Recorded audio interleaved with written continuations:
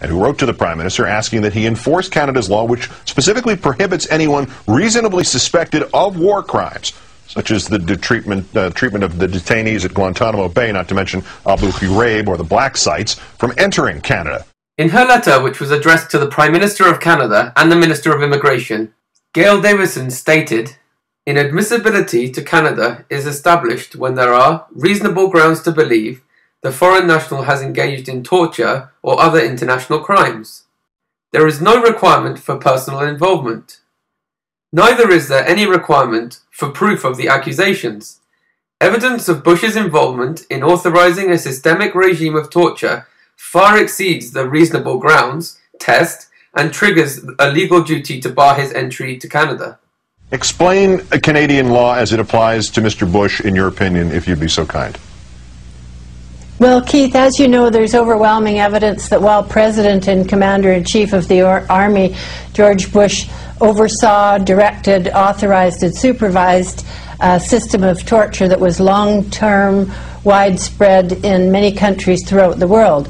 Now, under Canadian law, anyone suspected of a crime like torture is inadmissible to Canada. In addition to Gail Davidson's letter, Professor Anthony Hall wrote an article entitled, "Bush League Justice: Should George W. Bush be arrested in Calgary, Alberta, to be tried for international crimes?" I had an event coming up in Winnipeg where I was invited to give a paper by the sociology department. I wrote a paper, "Should George W. Bush be arrested in Calgary, Alberta, and charged with international crimes?" Different groups of citizens, global citizens, are saying, look, if that level of crime can take place right out in open, even if it's involving our governments and our states, torture is clearly against the law. If that kind of thing can just go without being addressed, then is there really such thing as a rule of law? So this question of how humanity deals with making decisions, do we just go with the idea that might is right, the strongest prevail, I have the biggest gun, I have the biggest arsenal of missiles, I have the biggest arsenal of nuclear weapons, on and on up the scale. So how would the Canadian Prime Minister deal with the alleged illegality of George Bush's visit to Canada? How would it look if he afforded impunity to somebody with whom he shared political and ideological views? He was too busy playing the piano. The Beatles, ironically.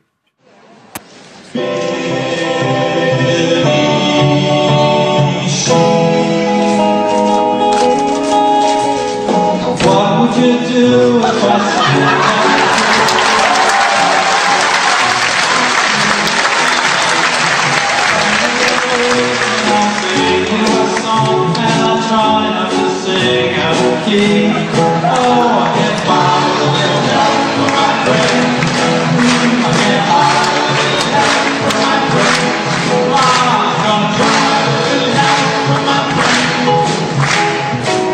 At least in a democracy, we don't just have one leader to turn to. At least there was Jason Kenney, the Minister of Immigration. He surely would care about the laws enshrined in the Immigration and Refugee Protection Act, which rendered Bush inadmissible to Canada.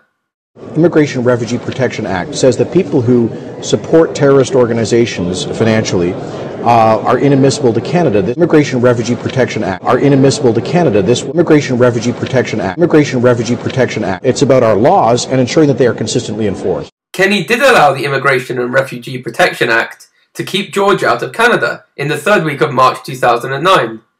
The problem was, he barred the wrong George. Barred from entering the country by border officials on national security grounds. Rather than barring a credibly accused war criminal from entering Canada, Kenney, allowing politics to mix with law enforcement, barred peace activist George Galloway from Canada. Galloway was barred because of his eloquent opposition to the 9/11 wars and for bringing humanitarian aid to Gaza in order to alleviate the suffering which Human Rights Watch describes as a humanitarian crisis resulting from Israel's unlawful blockade. Why do you think you were banned then? We've heard the government side. Why do you think it is that you are not allowed into this country? Well, they initially said it was because of my views on Afghanistan, though that morphed over the days into a criticism of the aid convoy that I took into Gaza. 24 ambulances, a fire engine, trucks full of wheelchairs, children's nappies, biscuits, food, medicines. It's an odd definition of terrorism, no? Jason Kenney repetitively claimed that George Galloway was a supporter of Hamas. That because of his support for Hamas, which he is very public about, he's inadmissible to Canada. He's very clear that he is inadmissible under our law because of his support for, in this particular instance, Hamas. Talking about his financial support for this illegal banned anti-Semitic terrorist organization, Hamas. So this is a recent fact. This was a lie. Galloway, in fact, supports the opposition to Hamas, and always has done. They refuse to acknowledge that the Palestinian people voted for Hamas. Now, I have never been a supporter of Hamas. Like the noble and right honourable gentleman from Manchester Gorton, I was all my life a supporter of and a friend of the late President Arafat.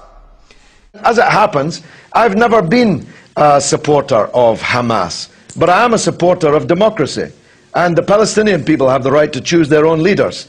And I can't turn up in Gaza with ambulances and look around for some opposition to give them to. I can only give them to the authorities in Gaza, which is what any NGO would do. It's what the UN would do. It's what the Canadian Red Cross would do. What else can you do? You have to deal with the authorities that are elected to govern the place. And that happens to be Hamas. I wouldn't have voted for them, but the Palestinian people did. Kind of decision by the Canadian government, criminalizing the Palestinian cause, criminalizing a leading spokesman for their cause outside in the world, is not going to help. I don't know why the Canadian government wants to make Canada amongst the hated on the earth. Canada used to be loved in the world. You know, it's had a great reputation. Why are you destroying it all? Like the Immigration and Refugee Protection Act, the Crimes Against Humanity and War Crimes Act was being used flexibly as a political tool. While the Canadian government brazenly ignored lawyers and scholars who demonstrated that George W. Bush should be arrested, they vociferously prosecuted a Rwandan named Munyaneza, who was convicted in 2009 for his role in the CIA-sponsored Rwandan genocide. While voluminous politicians, law professors, and the media were keen to advertise the precedent set with the conviction of the Rwandan genocide heir, they were far less keen to take the politically incorrect step of calling for Bush's indictment under the same laws. Professor at the University of Western Ontario, and she joins me from London tonight. Hello. I think it's a very positive development for international criminal law and for Canadian law. This is the first time that anyone has been held responsible here in Canada for genocide, war crimes, crimes against humanity, and it is also, I think, a watershed for justice in terms of it being an example for other countries around the world to which genocidaire may have fled. Seemingly, Africans were expendable, the conviction of whom compounded the mythology of Canada as a supporter of human rights. However, when it came to US leaders such as Bush, who, according to a study by the Johns Hopkins University, was responsible for the deaths of up to 1.3 million people and who signed off on torture, the culture of impunity was allowed to prevail. Perhaps the near unanimous silence about Bush's illegal visit to Canada among law professors stemmed from the fact that Bennett Jones, one of Canada's most prominent law firms, was co-sponsoring the visit of Bush to Calgary, effectively spitting in the face of the law. Bennett Jones is the biggest donor to the University of Calgary Law School. The law library in the University of Calgary is called the Bennett Jones Law Library. How can we rely on an impartial and law-abiding legal profession when both the law schools and the future employers of law students encourage and profit from the culture of impunity?